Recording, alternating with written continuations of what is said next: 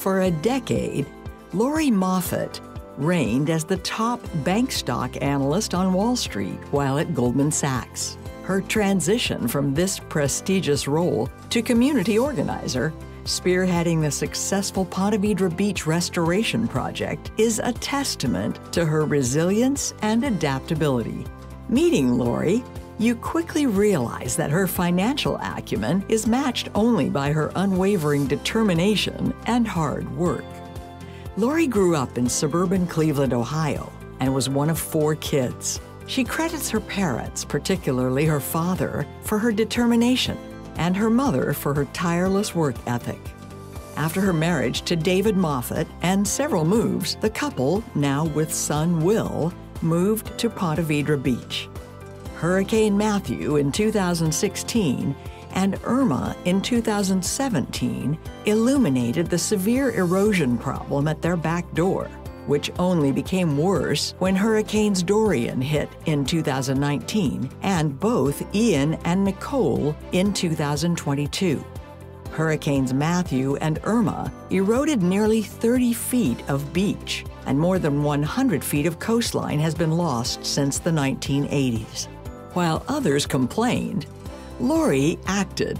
Going door to door, she organized her neighbors, and they raised $200,000.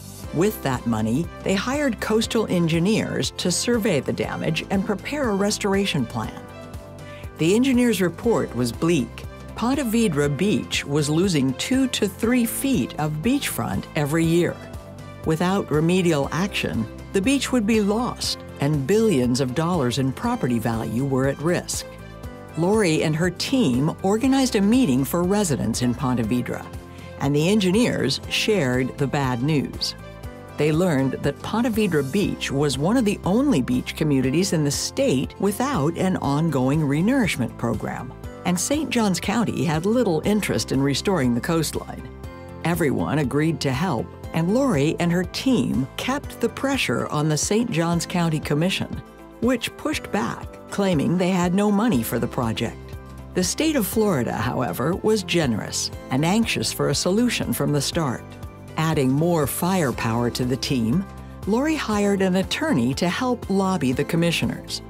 After a presentation by the Olson Associates coastal engineering firm and the lobbyist, the county commissioners realized Lori and her team were serious. They had resources, and the need was real.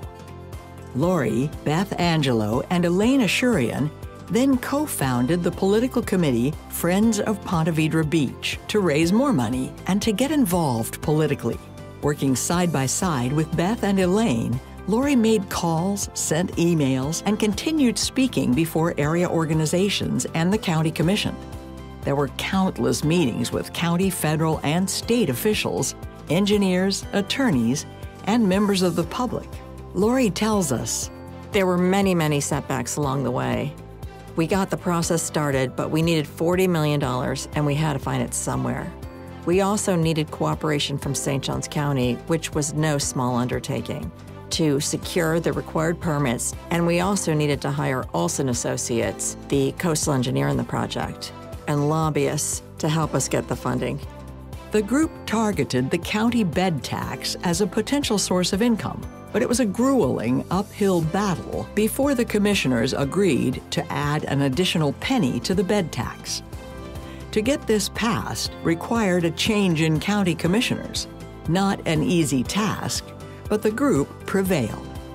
The project began building more momentum when FEMA approved a berm project in Ponte Vedra and in other parts of the St. Johns County coastline in 2020, completely rebuilding the dune system. The support of State Representative Cindy Stevenson, State Senator Travis Hudson, and House Speaker Paul Renner proved invaluable.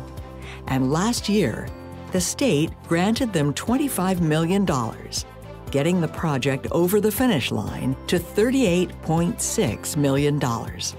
This money, along with county dollars, put Olson Associates' plan into action. Over 2 million cubic yards of sand were dredged from the ocean, covering 9 miles of coastline from the Duval County line to the Guana Preserve. When asked what she learned from the project, Lori said, I learned a lot about how governments work. We learned how to organize a community, how to get a multi-million-dollar project financed, and I also learned once again that perseverance and hard work always pays off.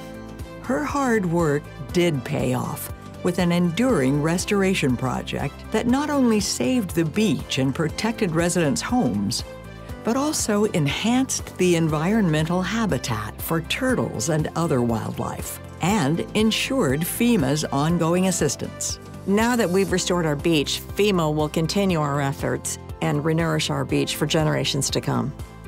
Lori is years and miles away from Wall Street, but here she's earned another title, that of Beach Legend.